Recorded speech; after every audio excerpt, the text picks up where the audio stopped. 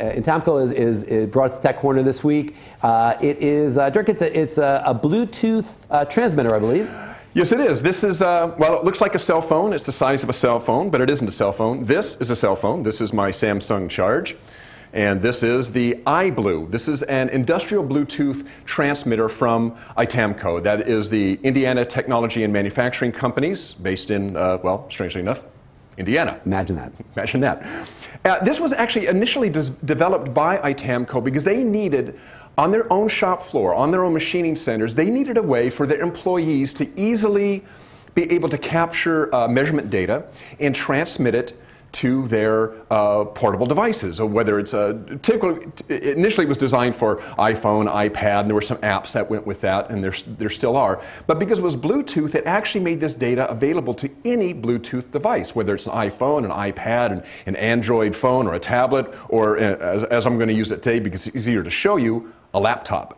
So as long as it's Bluetooth capable, it can accept measurement data using this Bluetooth transmitter. So let's take a little quick look at it. If we go to the gauge cam here, you can see, if I center this in the camera, basically on the business end of it, this is the iBlue, we've got three connectors. We've got a K-type thermocouple connector. We've got, of all things, a Lieb hardness tester connector. That was because, remember, this was initially designed for their own folks, and they were using Lieb hardness testers out on the shop floor, so they left it with a device when they made it commercial. And also a USB connector, and this is really what I want to talk about today. So the importance about, let's say, a USB connector is that if you have more and more devices, more and more measurement devices do have USB outputs, or if they don't, the companies that make those devices, let's say Mitutoyo or Starrett and so forth, are creating adapter cables that will adapt their proprietary outputs to a USB so that you can more easily connect their equipment, their measurement equipment, calipers, dial gauges, etc., into a laptop or computer. So let's take a look at one. For instance, Mitutoyo, if we come back to the gauge cam here, Mitutoyo sent us a quantum mic. This is an IP65 rated coolant-proof micrometer from Mitutoyo. This has a Digimatic output, but Mitutoyo sent along with us a USB adapter cable. So this will take the Digimatic output of the Mitutoyo micrometer and send it to a USB connector so I can plug this into any laptop or any USB capable device. I also happen to have here a Mitutoyo caliper. And this also has a Digimatic output. I could also connect an adapter cable, Digimatic to USB, and bring it into my laptop. Starrett does the same thing. Other companies do the same thing. But what we're going to do today is, rather than take this USB and bring it into our laptop, we're going to bring it right into the iBlue. So I'm going to plug this into the iBlue, and I'm also going to plug in a thermocouple, and I'll show you why. I think actually having a thermocouple on the iBlue, a thermocouple input, is actually brilliant because it really lets you do something that I think is important. So let's go to our screen share here. What we have here on my laptop is a Google Doc. If you're not familiar with Google Doc, Google Docs are applications as a service provided by Google on the cloud. They have a Word-like document format, and they also have an Excel spreadsheet type format. Because they're on the cloud, anybody can share them. That's how you get your collaboration. That's actually how we work around here. So I've created a little spreadsheet, and I've created some columns: date, temperature, length, and height. So let's say I have a repetitive process. I'm going out to the shop floor every day, let's say, and measuring something in order to monitor my process. So I might go in and enter the date. Now I want to take a temperature. Well, if we come back to the gauge cam here, I have a little temperature button on the iBlue which captures the data from the thermocouple. So I press that.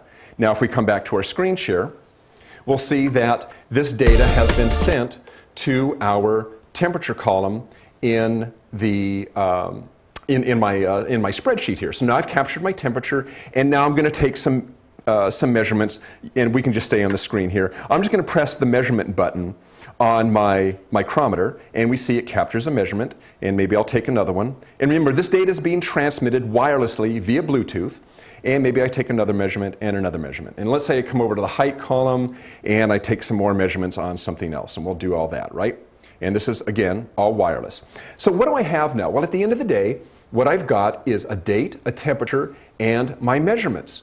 What does that mean? That means that I could come back, let's say a week later or the next day, put in another date, another temperature, take some more length and height measurements, and now what I have is data. I can analyze my data not only over time and see variation over time, I can see variation over temperature range. And to me it makes perfect sense to do that because a thermocouple is cheap, it's already built into the iBlue, so why not take temperature readings at the same time? To me, it's just another point of data that's going to allow you to analyze your data a little bit more fully in the future. Now, I mentioned that Itamco developed this for themselves. So their main goal was, number one, that it would communicate with any mobile device, and number two, that it would be relatively inexpensive. And it is. This is $499. And remember, all you need is this box, it's the transmitter, you already have the receiver. If you have a Bluetooth device, you've already got your data receiver. You don't need to buy anything else other than whatever equipment you're going to tie into this.